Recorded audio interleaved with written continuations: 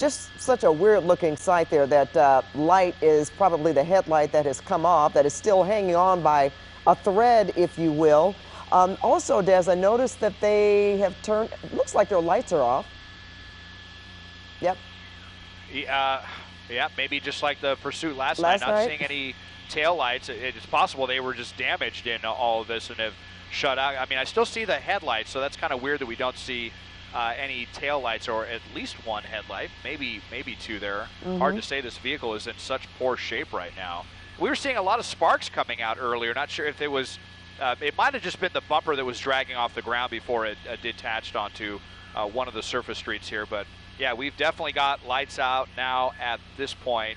I'm only seeing maybe one headlight, which is weird. That light that you were referring to earlier, Yeah, we Pat, don't even see that all anymore. of a sudden went out. Yeah, but I think we could see the passenger side headlights still hanging in there.